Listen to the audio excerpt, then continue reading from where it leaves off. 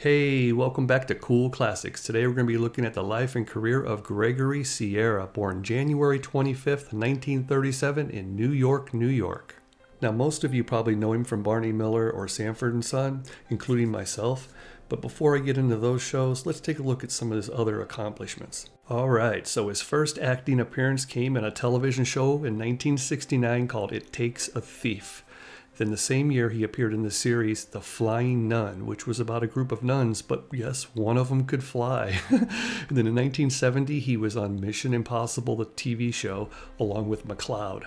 Now the same year he got his first movie role, and that was in a film called Beneath the Planet of the Apes. The same year he was also in Getting Straight and Weekend of Terror. In 1971, he appeared in two films, Red Sky at Morning and 40 Graves for 40 Guns. In 1972, he appeared in three movies, Pocket Money, The Culpeper Cattle Company, and The Wrath of God. Now, the same year, 1972, is when he first appeared on Sanford and Son. He played the next-door neighbor to Fred Sanford named Julio Fuentes. Over the course from 72 through 75, he appeared in 12 different episodes. And this is where I know him from the most because I am a super fan of Sanford and Son, and I'm from right around St. Louis here. And so there's a lot of Red Fox, Sanford and Son stuff tied into the St. Louis community, and I can take you and show you some of that stuff here.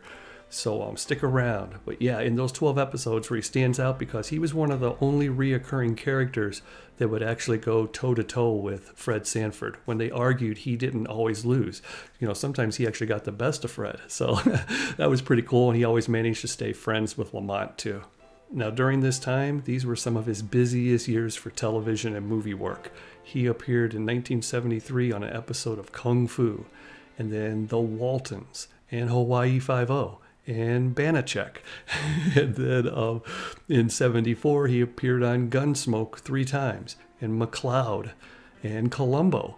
He also appeared in an episode of All in the Family where he played a Jewish radical who came to the neighborhood to stop anti-Semitism.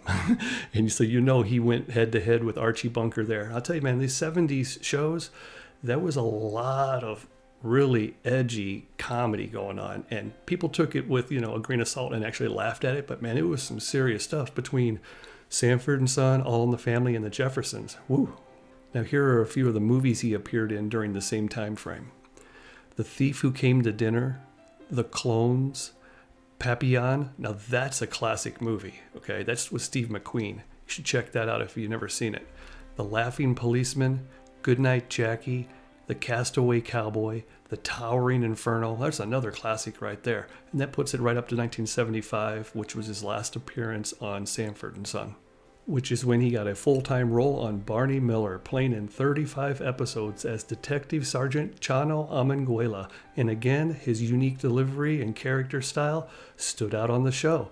I was a little young at the time. I caught it in reruns later on, and it made more sense, and I enjoyed it as I got older, which is like right now, too. I really enjoy looking back at some Barney Miller. And from there, he just kept working in television and film all the way to 2018. Let's give you a list of some of the film.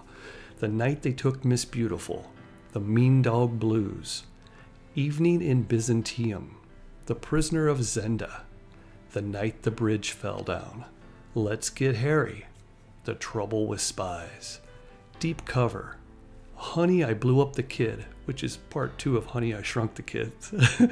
Hot Shots Part 2, that's a comedy film. A Low Down Dirty Shame, another comedy. The Wonderful Ice Cream Suit. Vampires in 1998, he played Father Giovanni. The Other Side of the Wind in 2018. Now, the list of his television appearances is really long. I'm just going to give you some of the hits.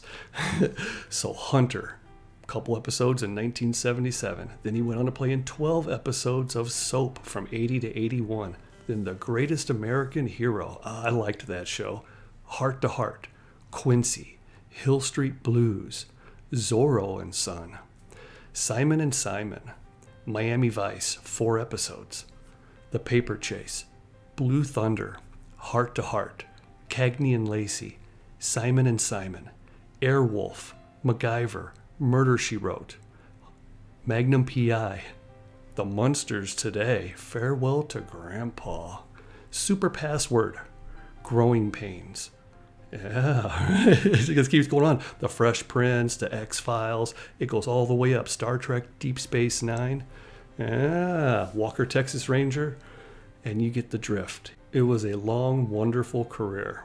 Sadly, in January of 2021, Gregory passed away at the age of 80 after a battle with cancer. To all of us fans of the 70s TV shows, he was always a standout, and he always will be. Well, I hope you enjoyed this tribute to Gregory Sierra. If you did, please take a moment and subscribe, or maybe share the video on Facebook. I'll be back with more right here on Cool Classics.